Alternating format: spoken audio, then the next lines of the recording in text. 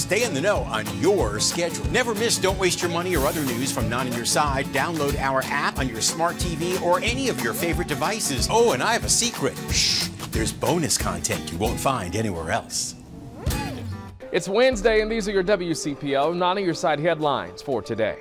If you recently shopped online with Macy's, make sure you watch your statements. The Cincinnati-based company says its website was the victim of a data breach. An investigation found that a website stole customer payment data on the checkout and My Wallet pages on the site. Macy's says all impacted customers will be notified and will be offered protections.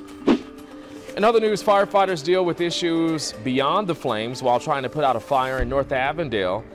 The chief says the house on Rose Hill Avenue is under renovation and no one was inside when the fire started. Crews battled the flames for hours and had trouble getting water to the house.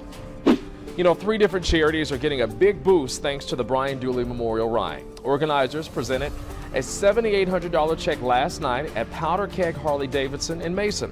Warren County Deputy Sheriff Brian Dooley was killed in the line of duty back in 2011. Money goes to the Brian Dooley Scholarship Fund. It will also help Maddie's Cure, which is trying to find a cure for childhood cancer. And those are your WCPO Not On Your Side headlines for today. Have a great day.